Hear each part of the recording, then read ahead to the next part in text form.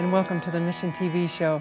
I'm Natalie Wood, and I have some special guests with me today, but before that, I'd like to share with you a special text, and it just really speaks to me as to the Lord's will and His longing for His children.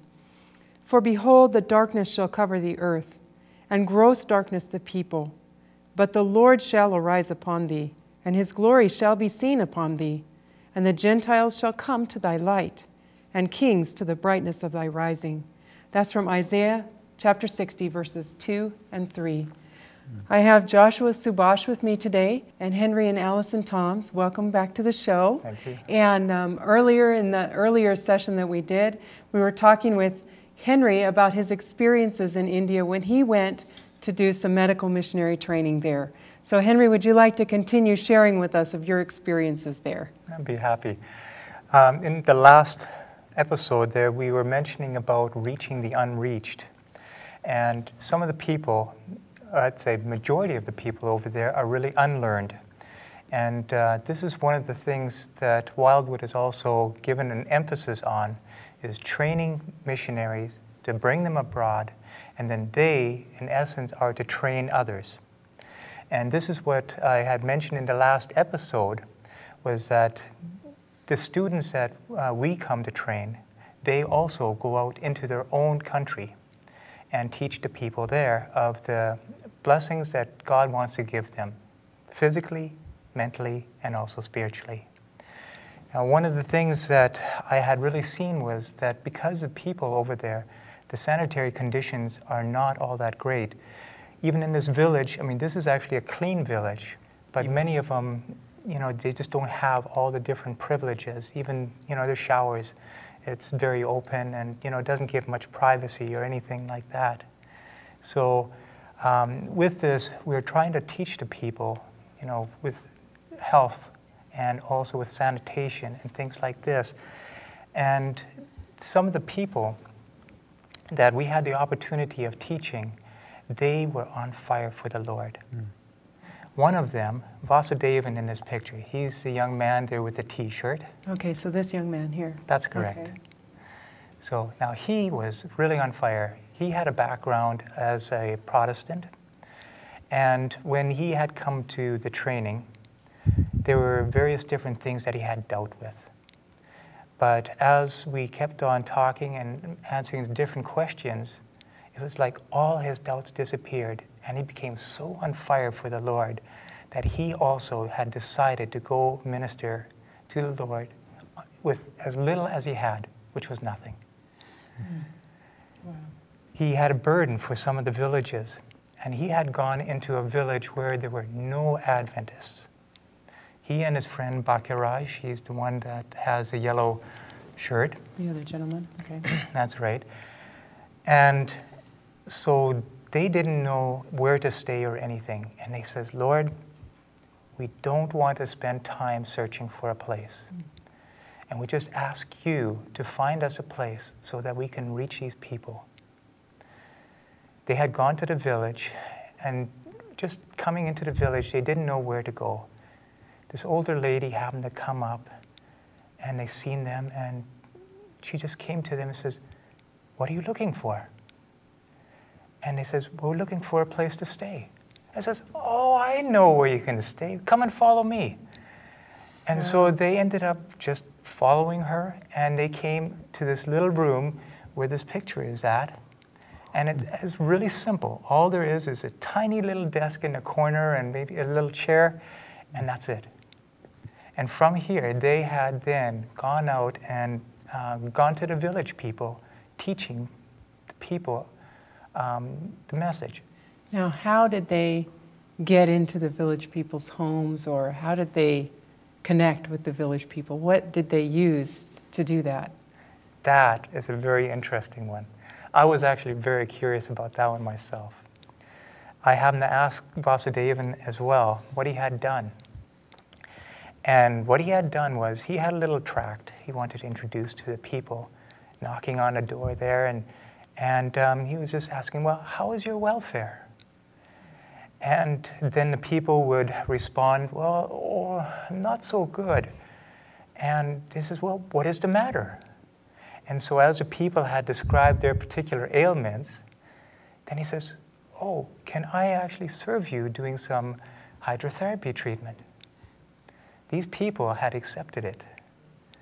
And so with a couple of towels that they had given them the hydrotherapy treatment.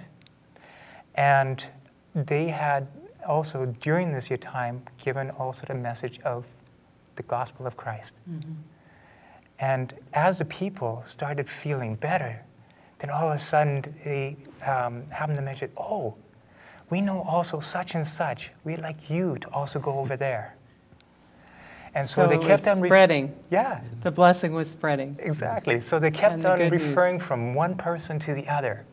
And so one example is, say for example, within 5 days, they ended up leading 9 individuals into a church. Wow. And it was also mentioned to me that there is, I mean, you know, this is actually a picture of one of the churches. And we're showing here that majority of these people that you see here, these are individuals that this young man had brought to the church. Wow. And they're very simple churches that they have over there. But I actually started understanding also how God was using the right arm work in reaching the people. It was opening the doors. It was opening the doors. And not just the one door, it was more and more doors as they shared. That's right. And I even understand that he was so active that within 3 or 4 weeks, he had brought 30 individuals into a church. Wow, praise the Lord. What a blessing that is. Well, thank you for sharing with us, Henry, from your experiences there. And I'd like to ask Joshua now to share some more. There was more training. This was January, and then what happened in February? So we had, in January we had all the 8 schools were going on. In the February we had 4 schools, 3 in India and 1 in Nepal. Okay. And so we had this here, again, these are the January schools. Okay. And we see these are the... So the yellow ones are February? Yeah, or the February. Orange. Okay. In Nepal. So it was also a tremendous blessing. We had some students, many of them trainers, went back to the country, but some did stayed and they continued on helping for the second month also. Okay. And during those times, even before I go to India, I called a pastor and I said, Pastor, we are just bringing people from America and we want to train your pastors for health. I was speaking to your president and he said, fine, that would be okay, but you need to provide the housing and the food and all these things. We said, wow, we are bringing people, we are bringing the resources, everything is free. But he said, but they cannot afford to stay for a month with their own expense and all these things. So I was kind of discouraged in the beginning.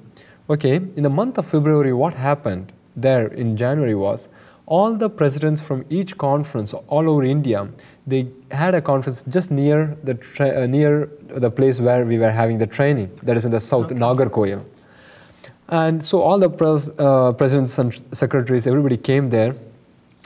We went there because someone was sick. One of the presidents, President Ratsera was there, and her wife was sick, his wife was sick, and we just went to give some charcoal and to help. While we were there, we offered them, we would like to give you a massage. And then we gave some massage to some of the presidents over there. And we also could be able to share our message. And one president, one of my friends was massaging, Sean, and he just raised a hand. He said, wow, I couldn't be able to raise my hand beyond this before, but I could be able to do it now. And he was just waving his hand here and there. And he said, praise the Lord, and please come to our place and train our pastors. That is the very pastor that I spoke before I went to India.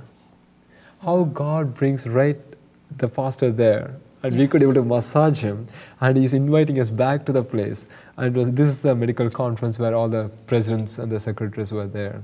Okay, and so the Lord used it to be a blessing and a testimony. Yes, it was a blessing. All right. And so the plans were continue going on, and all the February schools were over, and then we had the 6-month training we are planning for, and that's the College of Medical Evangelism. That is a 3-month course also was going. Okay. This is the hospital that we had the training. This is called AG Hospital, that is located in Nagarkoil, south of India, Tamil Nadu. And this hospital is one that closely works along with the blueprint that we have, how we need to follow God's method of healing the sick. And this doctor has implemented, like they have Spirit of Prophecy bookstore there, and we have health food products, and we also have like Russian steam bath, in just what we could have, just very simple. Now, is this in South India or North India? In South India. In South India. Yeah, in Tamil Nadu. Okay. And so they use just in whatever we can, just a steam cooker, and just they use the simple means, however we could able to use it. So, and we have herbs, a lot of herbs to treat. And even the doctor was trained in allopathic medicine. He's the doctor, Dr. Enoch. And he's doctor. He has been a great guide for me because I alone could not have done what I did. He has been a great part in counseling, how wisely I need to act, how God puts to a person, how I need to be acting. So it was a blessing to be there. And he's a chaplain over there and a pastor, Pastor Arikiraj. And even we get to see so many results by using simple means. And so this is God's stone that is coming out of this woman. And wow. By simple natural remedies, just apple juice, lemon juice, and all these things. So olive oil. So we get to see students could able to experience some of those. We started working on the classrooms, and we got the chairs at the end of the time. And these are our students and the presenters. Sometimes we have teachers coming from UK, and they teach. And some of our students there. And so students get to experience a lot of things, yes. Okay, so some of the students had the medical blessings Yes. that they needed.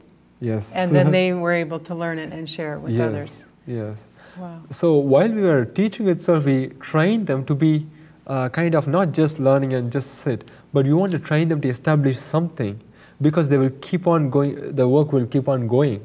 So we teach self-supportive work, and classes there on self-supportive. So this is some of the classes, the students were there, presenting there, and they get to experience the testing of the lab.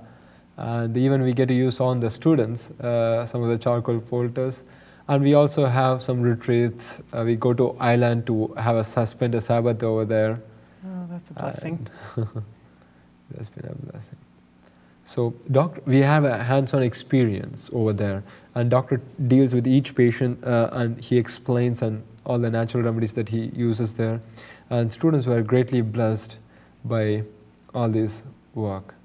And especially we worked on a cancer patient. And he's a cancer patient actually, I like to show. And they get to work on dressed wounds. And so students were just, they never seen blood, and they're not comfortable with that at all. But when they get and they come to that experience, it helps them to come to that level of experience. And especially this brother, they are brothers. And so this is Mr. King, and this is Brother Lenin. And he is a drug addict. And in high school, he studied with me. And after he left, and we never met each other after, but he was there as a student. Okay. And he was so surprised to see me there, and I was surprised to see him there. But he was not any interest to be in a school. He just came there because his brother called him. But he doesn't want to take the Bible, he doesn't want to read the Bible. When he came to the class, he was so surprised to see how people pray for everything. What? And so he finally able to get the Bible to the class, and he started opening the Bible, he started reading the Bible. He was touched with the message that was shared. And he said, there are so many people in my place, that is Northeast, Manipur, and they are drug addict. We want to go and really start a rehabilitation center there. And while they were in the course, they called the parents and they said, please set the home like this, set this like this, set this like this. Get it ready. Yes, get it ready before we could even go there. Just right after they finished, they went back. Not even a month has passed. They started a ministry called Springs of Healing. Okay. And now, with the help of several midwives, they have, a lady gave birth to a child, and they are just helping several people there. It has been such a blessing. Wow, so they had 1 month training. No, they have started a sanitarium, home sanitarium. But they went through the 1 month training? 6 month training. 6 month training, yes. Okay, so they went through the 6 month training. Yes. And then they told their parents, get it ready. Yes. And then they came home and now they're being able to be a blessing and share what they've learned. Yes. That's what the Lord wants it to do, widening and widening circles of blessing. True. So they're confident enough to go and also start. And we have another young people, while they were in the course, they started taking videos of the classes, Daniel and salvation and all these things. And then they said, we want to do something. We are getting all these messages, but we want people to also receive the messages. So they started taking the video. They themselves, they are 14 years old, 15 years old. They started editing the videos and making the label for it and making the cover for it. And they named it as Acts Media Ministry. Like Acts of Apostles, they want to be as them. And they started Acts Media Ministry. And here is the purpose of the ministry. They themselves sent the PowerPoint that we could be able to show to encourage the young people to uplift the Bible and the spirit of prophecy, to have a revival and reformation, to uplift the standards of Adventist Church. And so these are their purpose for the ministry. And we see what they have done. He also invited to go and preach in different places over there. He is Paul Nyanaraj over there. And this is the youngest person. This is my brother, actually. And he is Samuel David. And he's good in computers. He helps to edit and all these things. And we have this sister, Karen, Rebecca, and her calling, she said that she wants to go and spread the health message, seminars, many places. After she finished, she was invited to the north to go and conduct a health seminar there at this age. And wow. God is... So she's young. Yes, she's really She's like young. A teenager. Yes, yes. Wow. How God could use them. Yeah. And so they themselves designed this nice. salvation series. And this is the thing. So, finally, we were planning to have a medical seminar, but I couldn't be able to have it because I didn't have the time to do it. But somehow I was praying that someone need to do it. But by the grace of God, Mr. John McKee, they organized a medical seminar in the north. They invited us, and we could be able to present a chance to the people there. All the doctors from all the Adventist hospital, and also from other hospitals. They came, CMC Vellore and all these hospitals.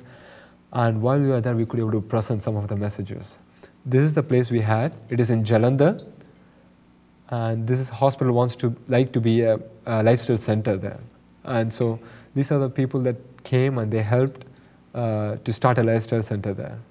Okay. And so while we were having the medical seminar.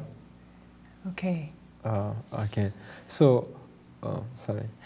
And so during this, many doctors were touched, and they said they would really like to have the lifestyle program going on in each of the hospital. They said it is very hard to accept that these simple things can be able to cure. And we have studied 4 years in the hospital, and you said these things can cure. And they were so much blessed. There are some physicians in tears. They said, we really need this. Could you be able to send your students to train us? Wow, what a blessing. And so one of the best students that we had was from a fisherman community. And these people, when they heard the message, they said, wow, you say that we cannot be able to eat fish? If we cannot be able to fish, how can we sell it to others? Okay, yeah. But they decided to stop doing the work. They stopped fishing. Now they were carpenters, electricians, driving auto rickshaws, and going in the bus as conductors. 2 of the girls from there came and took the 6-month course. They are the best students that we have, and we want to have them as teachers for the next course. But we also want to go and train even the doctors. So this is what, so far, what has happened. So you're sending these 2 young ladies from the fisherman community to train the doctors and physicians. Wow, yeah. What a blessing that is. Now, Allison, you had a few things to share with us at this point. It was a blessing to also have them to be a part of this ministry. And they have been a blessing coming over there and sacrificing the privileges and to help there, and also continue to be a part of this ministry for this further development. Yes. I'm glad to be them here. Yeah. Well, at Restoration Ministry, they have some future projects that they want to include to reach some of the upper class. They want to start a journal on health, a magazine to reach the upper class in India. And they want to expose natural remedies in this magazine, and they want to talk about nutrition, hydrotherapy, how to do that simply in your own homes, community, charcoal, the uses of these sort of things. And will this start out in English? Yeah, basically in the first place we want to have it in English all over India, and then we want to form a very good team in each state that could translate in local language and give it to the people. Okay, good, that will be a blessing. They also would like to start producing professionally made DVDs, sermons on health and education and demonstrations. In these demonstrations and lectures, it just gives a more overall understanding of what we're teaching in this ministry, in the 6-month courses, in these light programs. And they can take these into their home. We want to have it available so everybody will get it, not just only the upper class, but the young people alike. And then we want to go on to record Ellen White books in their local language. Here in America, we have such an access. We get it on the internet. We get it, little pamphlets, little tracts, books, magazines, you name it. We get it here, but there, it's so difficult. It's different.